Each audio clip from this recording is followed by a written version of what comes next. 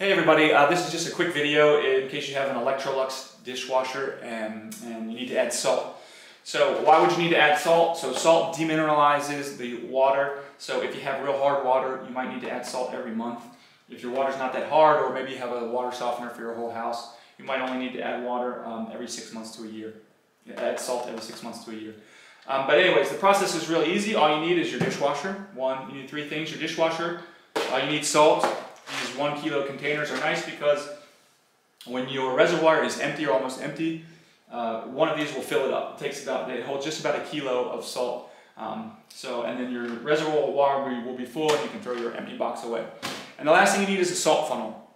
So you should have gotten this funnel with your dishwasher. If you didn't, or if you lost it or something like that. Any funnel about this size with a wide mouth will work. And if you can't find something, I'll put a link in the description to a cheap funnel that'll do the trick. But anyway, really easy. All we're going to do is come in here, remove our bottom rack, and then you'll see there's a top here that says salt on it to this reservoir. We'll open that up, and you'll see there's water, and you might even be able to see some salt in there. You'll put your funnel on there. You will take your salt and just pour your salt in. Like I said, to be able to empty the box, if you get to where the reservoir looks full and the box doesn't seem empty, you can just kind of stick your finger in there and move the salt around because it'll kind of pile up in the middle. And if you spread it out, you'll be able to get more in.